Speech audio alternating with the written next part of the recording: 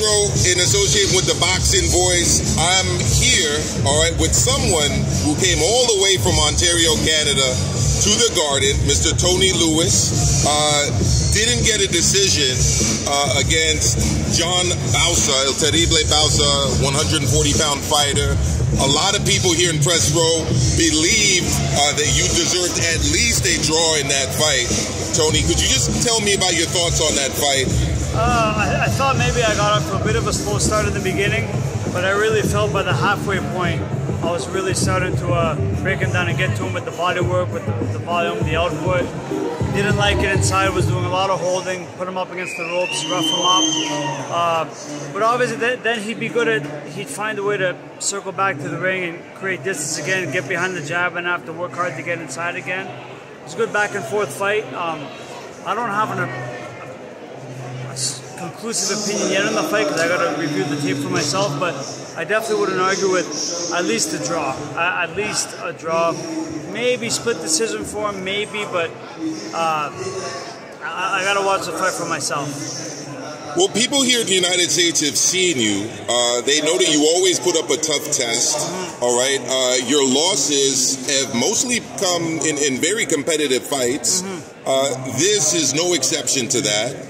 We've seen you before fighting on an ESPN card. Yeah. We've seen you now the second time fighting on an ESPN card.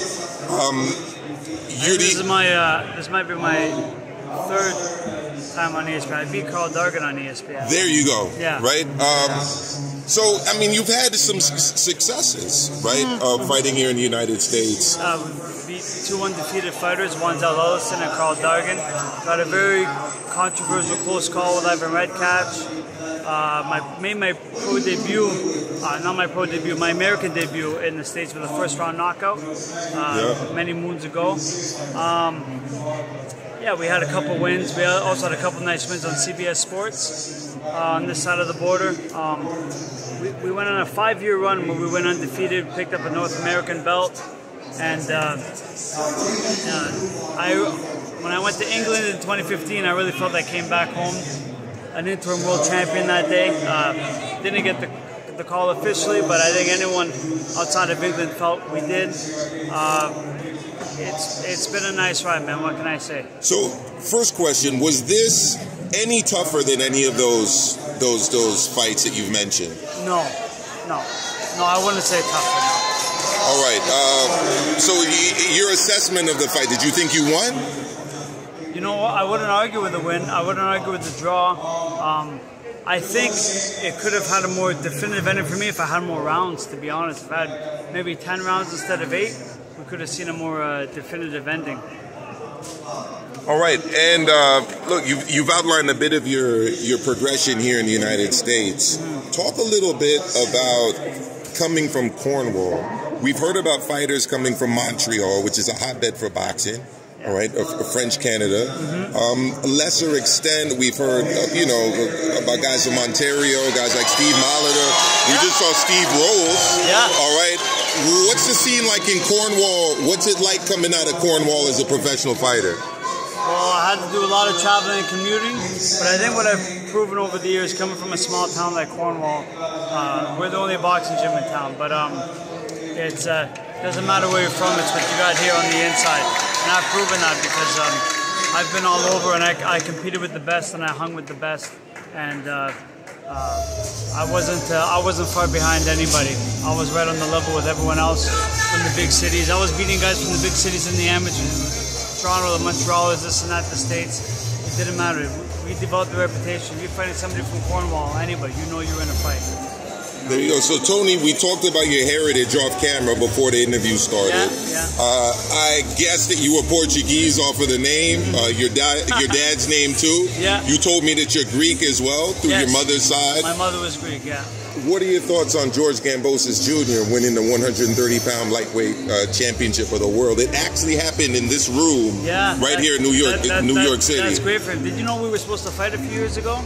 No. We were supposed to unify our we each had regional belts, and we were supposed to unify them in a 12-rounder in Australia, and the fight got canceled maybe a month, 2-3 weeks out, I forget.